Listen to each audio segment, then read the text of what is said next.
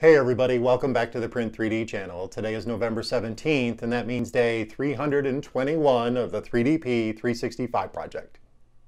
And on today's episode from the Pin Shape newsletter a couple of weeks ago, something they call one of their more riskier designs is something they actually can't officially recommend that you use it functionally, but I'm gonna.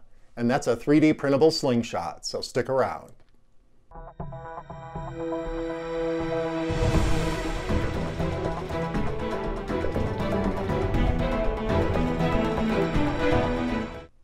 Hey everybody, welcome back, and thank you for joining me here for day 321 of the 3DP 365 project.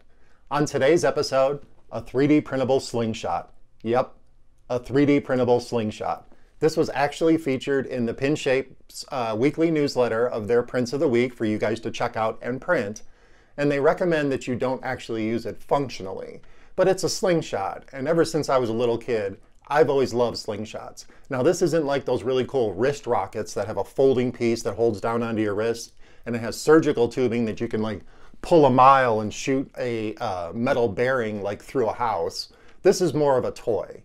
Although, if you did print this with 100% infill, or even a strong infill, even 50% infill, and maybe used quite a few perimeters, top layers, and bottom layers, this could be a really good functional, really good functional slingshot. Now I just put a cheap little rubber band in here, and I just tied a couple of knots in here just to show you guys that it does have slingshot capabilities. The print itself, it turned out awesome, and I'll put the link down in the description so you guys can download and print this one yourself.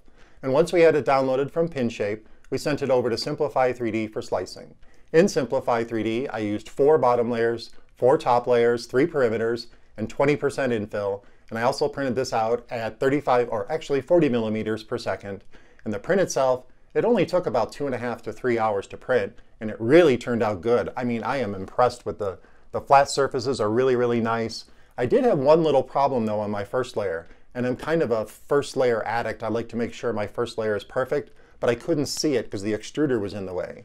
And what happens is, with the gMax 1.5 XT Plus and the BL Touch, with the 16-inch board, it takes 9 measurements in the current version of Marlin I'm running. And the in-between areas are what I call dead zones. And if I put a very small part or a small area of a part into one of those dead zones, sometimes I get what I call BL Touch drift. And it's caused by the BL Touch. I know that's the problem. Because if you take a measurement here and a measurement here, there's going to be an area in the middle where it's kind of guessing. And if your board is a little bit warped, and I do have a sanded acrylic board, so there could be some defects in it, it's gonna overlook those defects because it doesn't measure there. So in one area of the print, the extruder actually got a little bit too close to the board, and it was right in the middle of 2 points, you know, that dead area between the 2 points that the BL Touch actually measures, and a little bit got smeary instead of actually putting down a really good layer. Now I didn't see it, and the second layer started, and I just left it alone because this is a slingshot. But you can see that some of that had peeled off when I peeled this off, when I freed this from the sanded acrylic board. It's not a big deal because I did use 4 bottom layers, so there is another 3 layers underneath there. But it kind of bothers me when that happens, and it does happen on occasion when I do hit one of those dead zones on the big giant 16-inch by 16-inch board. But either way, the rest of the print turned out awesome. There are no problems with it whatsoever. There are no blobs, there are no globs, there are no signs of over or under extrusion. There's no layer skips or layer shifts. My top layers are really nice. It really did a good job. The model itself is actually really good because even though I have a really large hand, there's enough finger grips on here for all my hands to fit on here really nice. And there's room on the back here for my thumb to sit, so when I pull back the rubber band, I have something for leverage. And this is a good test for filament strengths, but you definitely would have to put some surgical tubing or a heavy-duty rubber band in here to really test it. Because if you just bend this, that's not really testing it for slingshot capabilities along with strength. You actually have to use it as a slingshot. And like I said, I'm really happy with the print.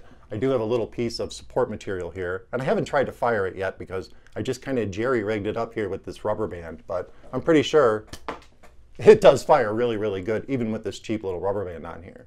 So definitely check this out. Please use caution. It's definitely not a kid's toy. And if you build one, post your stuff up on social media. I'd love to see some tests with this as a test model, testing out the strengths of filament with infill percentages and different top and bottom layers. And this could possibly be a really fun toy to bring up to one of the RepRap festivals or maker fairs, and we could set up a booth and have some sort of slingshot target practice. So this is a really cool item, and it could be a lot of fun. Well, that about wraps it up for day 321 of the 3DP 365 project. I hope you guys found this episode interesting and informative, and if you're looking for ways to support the channel, check out the affiliate links down in the description. And if you're watching this video on Friday, November 17th, make sure you go to matterhackers.com and check out their really cool Blue Friday sale. The link will be down in the description so you guys can reach it easily, and check out all the really cool sales they're having on printers, filament, accessories, and a whole lot more. And of course, don't forget to subscribe to the channel, comment, like, and share those videos, and I'll see you guys tomorrow.